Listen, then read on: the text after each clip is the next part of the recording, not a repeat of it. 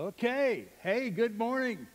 I hope that you all hanged with us there. I guess we're having some serious network issues, but I think we've got that figured out. And so we're going to go on here. And if you are scrolling Facebook, get back off of that. Text your friend, call your mom, call your friends. We are here. We're ready to go. But we had a sweet, sweet time of worship here. Whitney McDermott and Colton Matney brought some great music. It really was sweet for me. I came today thinking I might be the only person in the house, but I know that I said, I know that I heard from the Lord. He said, listen, that place is anointed. I ordained it. It's a place where I want a place of praise. So I knew it would be good in the house. And as you probably know, Matthew is home with COVID. I'm sure he's getting better. His family is doing fine right now. Several of folks, and it's been a big movement of it through Hollister lately. So what do you do when you're sick or a family member's sick? You check on them. You call. You stay. You really come together as family. That's what we're doing this morning. I'm going to talk about dads. I'm going to talk about werewolves. But listen, this is going to be a family opportunity here. I'm just glad you're here. I'm really glad you tuned in. And we actually didn't know if anybody might accidentally show up. No one accidentally did, except a couple of visitors here this morning. They're from out of town, a man and his son, a pastor and his son. And so thank you. You guys know the drill. We have a visitor card. We want you to fill that out, and we'll put you on the mailing list till Jesus comes. You have an offering envelope, and since you're the only ones here, you've got some work to do there. Just make that as big as you possibly can. But anyway, all right, what are we going to do in this crazy season? We are going to make the best of it. We're going to make good use of this COVID season. We're going to be family. We're still going to hang together. We're going to see it through together. As Matthew loves to say, we're going to keep pushing the gospel. We've seen like 15 people baptized since COVID started this year.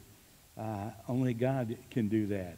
And so I also want to give a big shout out to Whitney and Colton. They came, they sang and played this morning like they were, like the Lord Jesus himself was sitting here. And you guys did really, really amazing.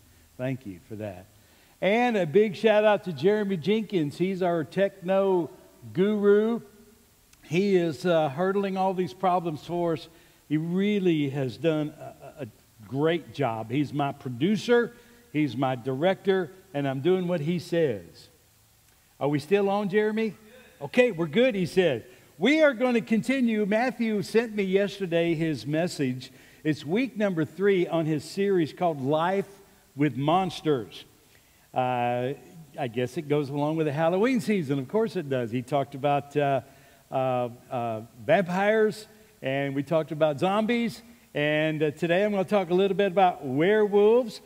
It's all about relationships, about how relationships can be good, they can be bad. They can be good for you, bad for you.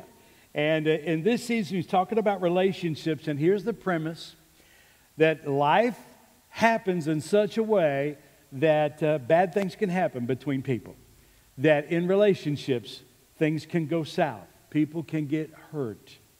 And we've learned and we know that hurt feelings just cause hurt hearts. And hurt people wind up hurting others. Sometimes people turn into a monster and don't intend to, but they do. Maybe it's because of the monsters they've had. And relationships end, friends betray, expectations are not met, and out of hurt, people react. And sometimes we build up a shield around our heart and around our lives to prevent monsters, and sometimes we act out because our monster is just our way of dealing with the pain. But as I was thinking about werewolves, I got to thinking back about my first werewolf experience. It was on TV. I was just a little guy. And there was a movie that was created in 1941. And yes, I am that old. No, I'm not 1940. I was born in 1952. And if you know modern math, that makes me 68. So I have a picture of this movie called The Wolfman. I don't know if anybody out there remembers The Wolfman. Is that not a pretty pathetic example of high Hollywood technology? It was black and white. I saw it in the 50s when I was a little guy, probably around 1960. And that thing scared the pee-willa-jeebers out of me. Do you remember the first time you saw a scary movie, a vampire? Are you thinking about it? You look back. A lot of us just little kids. And it had such an impact on me because that dude was a normal man, but he had gotten cursed and bitten and infected. And whenever the moon became full, he came out and he bit and chewed people. And for a long time, if I saw a full moon, man, it scared me. I knew there wasn't werewolves. I knew there was no such thing. My mom and dad told me there wasn't, but I was still scared. And you probably are too, because the effect of those things, of those characters, can really affect our life. Matthew was telling me about in his message how in 1985 he saw his first werewolf movie, Teen Wolf. How many remember Teen Wolf? I don't know where that came from. Maybe, I don't know what that is. Anyway, Teen Wolf was a 1985 movie starring Michael J. Fox, and it was kind of a cool movie. And this young man didn't know it, but he'd inherited the wolf gene, and he could turn into a wolf boy, and he was actually kind of a good one. And but the thing was, it made him an incredible athlete. He played lights-out basketball. You remember that? And Matthew said, I wanted to be a werewolf. He wanted that's Matthew. That's your pastor. Well, let's be clear. Werewolves are not real.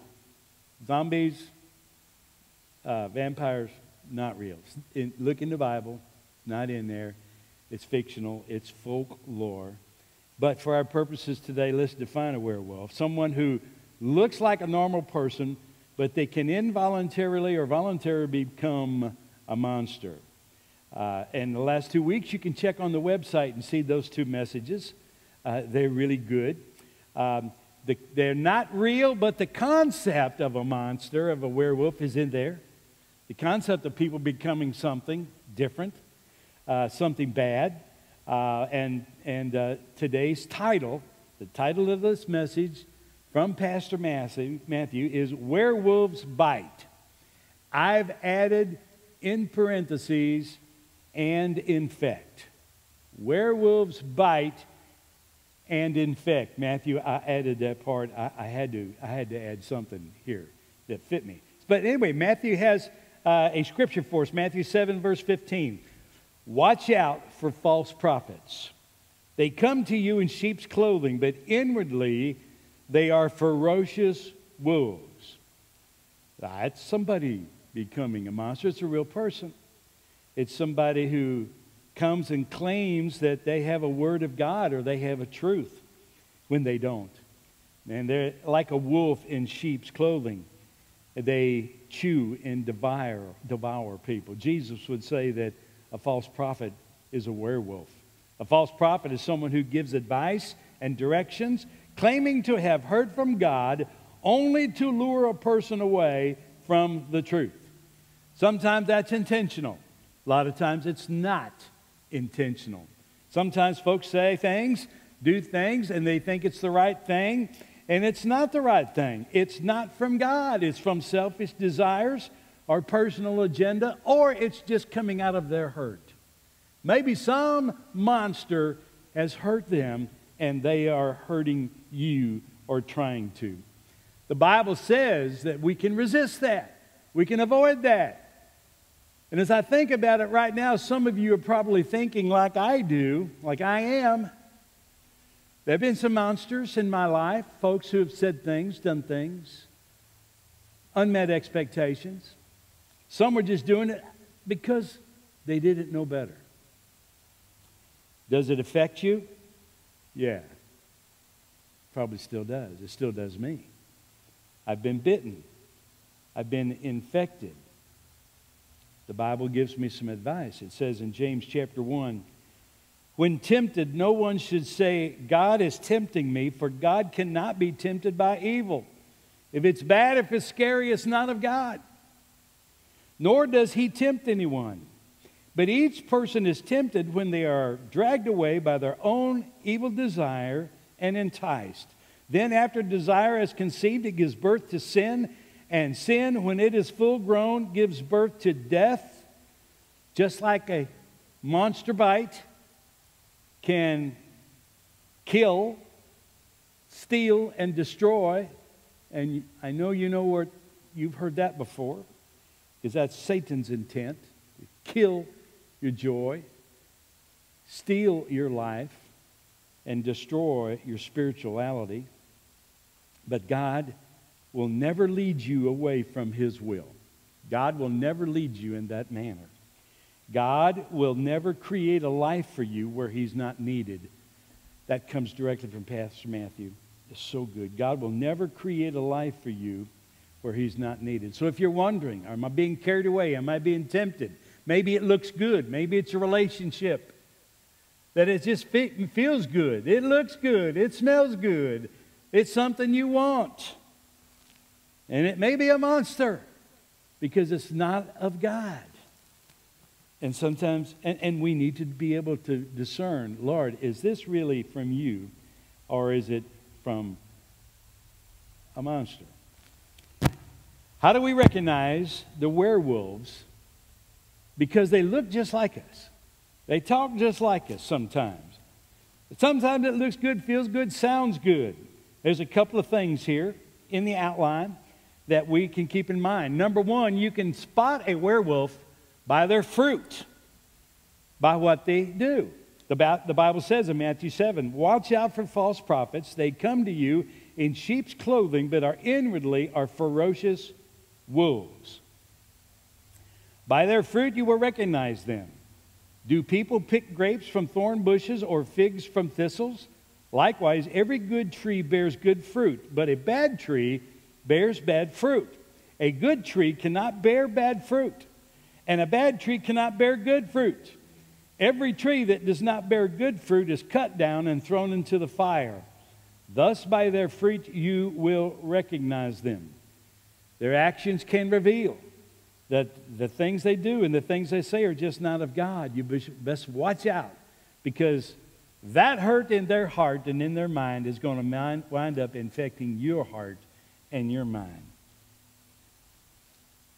Jesus said that the fruit of your life needs to be as in the fruit of the Spirit. That the fruit of somebody's life needs to be obvious that this is from God. As it says in Galatians 5:22, the fruit of the Spirit is love and joy and peace and patience and kindness and goodness and faithfulness and gentleness and self-control. That's how you know if it's of God. That's how we know if you are from God or if you are speaking from God. Marcia was having fun with me yesterday. I was kind of preparing for this message, and she said, "What are you going to preach on?" I said, "I'm going to preach on dads. Dads are werewolves, maybe sometimes."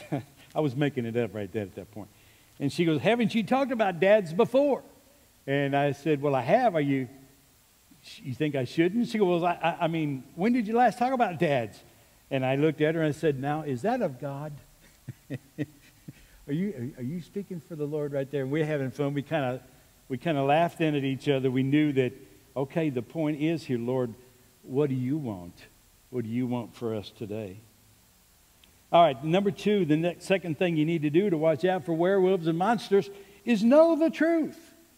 If you have the truth in you, you know when something's false. If you're reading your Bible on a regular basis and committing those things to memory and hiding them in your heart, if you know what God says about things, so that you can always ask, well, what would Jesus say about that? What would Jesus do about that? Then you're not likely to succumb to the opinions of others, or the agenda of others, or their personal interests, or their hurts, or the monsters of their past. Maybe they're just acting out the hurt that they have, and you need to know the truth. And let me give you an example of how to know the truth. I've got a picture of two girls that come to this church. They are identical twins. Did we get that? Look at them. That's Jackie and Maddie Pyatt. They're identical twin girls. They're juniors at Hollister High School. Can you tell any difference? I mean, their hair's combed right differently like that. Put that different, put them in the same sweatshirt. And I'll tell you, when those two girls are here, they are hard to tell apart. But I knew I was going to be seeing them on a regular basis, and I thought, I got to get this figured out, because I'd see one, I didn't know who they were. So I knew that I needed to spot the differences. And so I picked on the girl on the left. No, on the right, Maddie. Can't see from here. Yeah, I picked on Maddie. I started looking at Maddie. I started studying Maddie's face. I said, I'm going to really figure out who Maddie is and what she looks like. And guess what? When Jackie would walk up, I knew that Jackie was the phony. I knew that Jackie was not Maddie, because I knew the real Maddie. That's how you know the truth. That's how you get through life around the monsters. Is you know what God says, what the real truth is, and that way when you hear something that's not right, that's not good for you in your life, in your spiritual life, and your family, and dads, this is your main job, to know the truth of God, so that you can know what God is saying about you and your family and your household. You are the one that God expects to know the truth. He doesn't expect your wife to know and be able to lead and direct your family. It's just, I mean, and the example is Eve was tempted, and the devil changed one word in the whole story, and Eve was not ready to receive that. And Adam was standing there the whole time, or he was around. The Bible says she gave the fruit to her husband, who was there. I'm believing that he was there. Why didn't Adam should have stepped up and said, shut up and put that down, young lady. I know that's what God said. And what the monster's saying is not true. Dad, that's your job, okay? All right, I jumped sideways there. I looked up the word bite in the dictionary. Not the dictionary, the Bible. Can I get a little hilarious laughter from the crowd? I looked it up because I thought, okay, what does the Bible say about biting? Because I couldn't remember a scripture. And I looked it up, and the word bite appears 8 times, and 7 times it's revolving a snake, so you know that's bad. All 8 are bad. There's one that even says in Galatians 5:14, for the entire law is fulfilled in keeping this one command, love your neighbor as yourself. If you bite and devour each other, watch out, or you will be destroyed by each other. Biting is generally not good. It can bring about something bad. And right there, the thing that did it was words. Words. They were devouring each other with words and selfishness and personal agendas. Somebody in that group there in Galatians 5 in that church hopefully stood up and said, now I know what the truth here is of this matter. Let's call it what it is. That's not of God. Let's follow what God says. But I got to thinking, is there any time when a bite can be good? And I thought of something going on here at NBF right now that is good. And that is this. About a month ago, some of our ladies just had it on their mind, one woman in particular, who happened to be leading a ladies just get together and encouraging each other, little fellowship thing around a meal once a month. She was meeting with a few ladies once a month, and it was growing, and the girls were really learning some good things. And the personal relationships with some friends was so important and so encouraging. You know, ladies need ladies. Women need women. All right? And this was really working out good. And so, about a month ago, she said, I think I'm just going to open this up. And maybe there are other ladies here that would like to do something like this. Put it in a bulletin, a very little bit of publicity. But in 1 week, did that ever become a big deal? Over 69 ladies signed up for that within 1 or 2 weeks. And now they're meeting.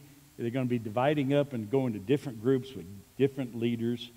How did that happen? What caused that? I'm going to show you a picture of how that happened.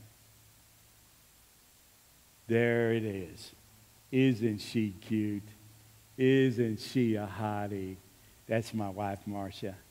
It was her idea. She started doing it about a year ago with these ladies, and then it took off. And then she said, well, how about some other girls? And the next thing you know, some of these younger gals are all excited about it. Let me tell you something. This kind of gig is not Marcia's real deal. She's not a big crowd person. She's not a real organizer, like to organize groups and get this going. She's not a teacher, not a preacher. None of those are her spiritual gift. It's not even encouragement or exhortation. That girl's gift is mercy, which is a one-on-one spiritual gift that's helping people one at a time. And the essence of this, the supernatural aspect of her gift is people just want to talk to her. That's her gifting. But she had an idea because this idea had been really working for her. She infected some people. She bit them. And they got infected. And all these other young ladies are going on now with this thing. It's becoming a big deal. I think I've got another picture of her. What's the next picture? There she is. She's bitten and infected those two lovely daughters of mine. And those girls have been doing the same thing together for a long time. Not because she's a group starter, but she bit them and infected them with encouragement. I've got another picture, I think. No, I think that's in. Is that all of it?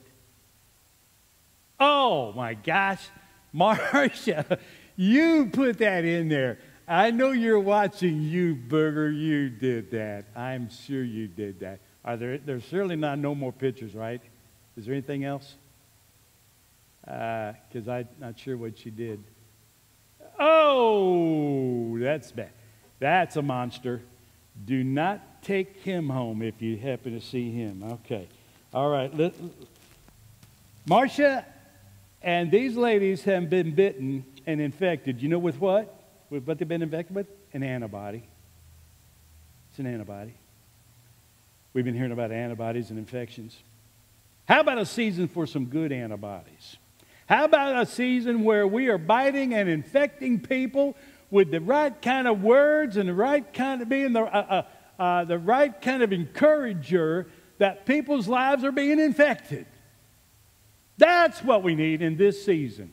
I'm getting excited because we can make a good season out of this. There's another picture. As powerful as it is when a woman and her daughters and her friends get bitten and infected, how about this picture? Who is that? I don't have any idea. I just swiped that picture off the internet. I just went for a family photo. Have no idea who they are, but aren't they cute and aren't they lovely? Isn't that something? Let me ask you this. Who's got the biggest bite in that picture? In that family, who's got the biggest bite? It has to be Dad. Oh, yeah, his mouth is bigger, probably stronger. I would say to you that the influence of a dad is more infectious than the bite of a mom. How can I say that? Because God, I believe, made it that way.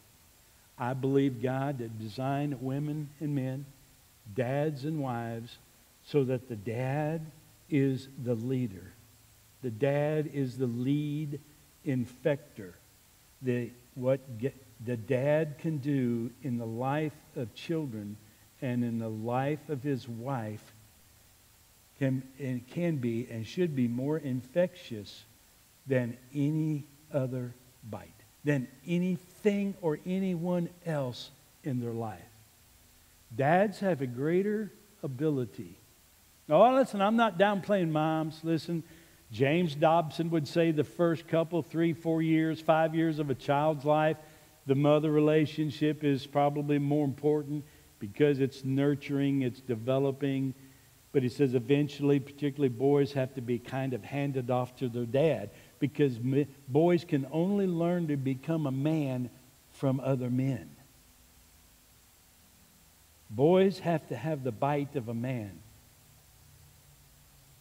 to develop into that kind of person that God has intended them to be.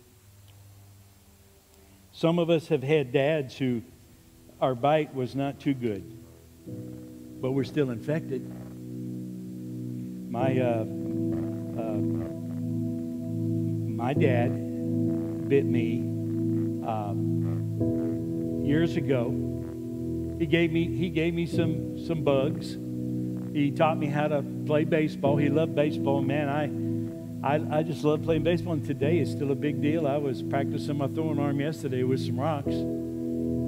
He actually took me to a football practice. He never played football in his life. But oh man, that became the love of my life. I mean, football, baseball, I'm still infected. But listen, my dad grew up in a home that was very hurtful. And my dad had some hurts, caused some issues. My dad did not know Jesus, never did know God, never wanted to. He died 30 years ago. So my dad had some issues, but guess what? I got infected with some of those same issues. Still have them. Still have them. I want to share one more scripture and then I'll probably finish. This is really, it just occurred to me yesterday. Matthew chapter 12, verse 33. It says, make a tree good and its fruit will be good. Or make a tree bad and its fruit will be bad. For a tree is recognized by its fruit. We talked about how we're recognized by our fruit. But I want you to see a word that's jumping out of off the page at me, and even now, it's that first word, make. How do you make a tree? Do we make a tree? Can you go make a tree? I can't make a tree. Oh, I can find a seed and put it in the ground, but I don't make the tree. But the scripture says in Matthew chapter 12, make a tree good. I looked it up in several translations. I can't find where that is like a mistake. I think it's there for a reason. I think it's there for dads and moms. We have the ability to make a tree. It's a son or a daughter. We have the ability to infect a life. How do we do that, dads? Well, one way, of course, is words. We use words to make a tree good or bad, a child good or bad, a life good or bad, an experience good or bad. Words are powerful. Proverbs 18 says, words have the power of life and death. But I'll tell you, words are not enough. They're important, but they're not enough. That ain't going to get the job done, because you can tell your wife you love her. You can tell your kids you love them. You got to show it. You got to have some actions, right? Words are not enough. They begin to become convinced if the actions... But I want to tell you, some actions are not enough. Biblically, words and your actions are not enough. Watch this, and then we'll close. 1 John chapter 4, verse 16. And so we know and rely on the love God has for us. God is love. Underline that. God is love. Underline it in your mind, and please keep it in mind. God is love. Whoever lives in love lives in God, and God in them. Notice it didn't say God is loving, or God acts out of love, or he's compassionate, and what he does comes out of this loving kindness. Those things are all true. Why does it say God is love? Have you ever wondered about that? What does that really mean? I've tried to put this together in my mind, but I don't have it. I haven't really grabbed it yet, because God is not just these things, he is it. I also kind of struggle with that name of God. When Moses said, I need to know your name. What's your name? Did God give him a name? He didn't say, oh, I'm God or I'm Yahweh. He says, what? I am who I am, that I am. He was talking about who he is in down deep, who the real person is, his nature. He is the great I am. He is love. Dads, this is what we're shooting for. Words are good, but words are not enough. Actions are good, but actions are not enough. If we're going to really bite and infect our kids with the antibodies that do not steal, kill, and destroy, but bring abundant life, help God bring abundant life into them. We got to strive to be love. That's who we are. I suppose that means that is our character, our nature. That down deep inside, the real DNA that we are, we're something. Perhaps we should be striving that when people think of us, when our children, our wife think of us, think he's love. That's what he is. After all, is this possible? Even possible? Listen, we're made in the image of God.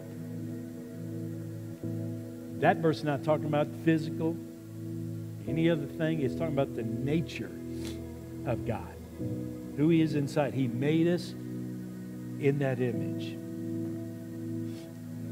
We're more like God than we realize. Dads, you are more like God in your home than you know. So,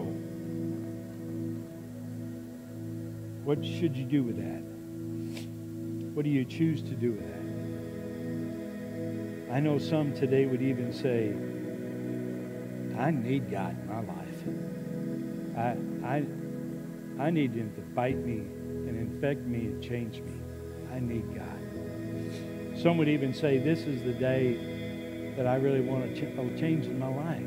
I want to go a different direction. I would tell you that you were made for knowing God. You were made to know him. He designed you for that. He is the infection that you need. The Bible says that the day that you call upon the Lord, you shall be saved. Maybe that's what you need today. Be saved. Is that it? You get that first bite and taste the goodness of God? I'm going to help you with that. If that's you, if that's your desire, we're going to pray. And I'm going to invite you to invite God into your life. You have to ask him. He's not going to barge in. It's an act of your will. You have to decide that this is something I want for my life. And I need to call upon the name of the Lord so that I can be saved. I want to pray in just a second. And you can pray with me, because it's just talking to God, and it's you talking to God. Say, God, I need you today. And some would say, you know, I need to let God bring the antibodies and infect my life and change the monster that shows up in me. I need to do that. We can pray for that also. Let's pray. Thank you, Father, that this is the day when someone can call upon the Lord. This is the day that this can happen. Probably someone is. And I invite them right now to say, God, I need you. Say it in your heart, God, I need you. I need you today. I'm calling upon the name of the Lord. I'm calling upon the Lord to come into my life. I ask you to forgive me of my sins.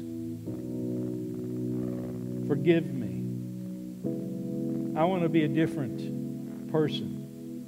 There's some monsters I've been infected with, and I want to move on. I need some Jesus. So please save me. Teach me now what it means to be a Christian. Teach me what it means to be a man or a woman that can influence and lead others. Lord, for some of us, we know you, and we've just allowed the monsters of the past to hurt us and hold us down. And it's nothing but the devil coming to steal, kill, and destroy. But Jesus came to infect us with abundant life. And today I'm going to just begin to raise my hand and claim it again. I'm claiming it over my life so that I can claim it over my wife or my children. Give me the power to be somebody new. And Lord, thank you for this day. It's a good day. It's different, but that's fine. We know you're keeping our pastor safe. You're feeding into him today, keeping his family safe. We pray for a lot of our folks, Lord, that some probably have COVID. I don't know. Some have, I know, colds and flus and other things. Some have serious issues. Lord, I pray that today is a day of blessing for them, because by the stripes of Jesus we are healed. Lord, that brings physical healing and mental healing and emotional healing and spiritual healing. That's what the Bible means by his stripes are we healed. Thank you for all this in Jesus' name. Amen. God bless you all. Maybe we'll all be right back in here again next week. I want to thank Pastor, you and your son, for loading this up for us, because you're on your own today. Love you all. And Whitney and Colton, again, phenomenal job. Jeremy, above and beyond. Love you for that. God bless you all. Love you.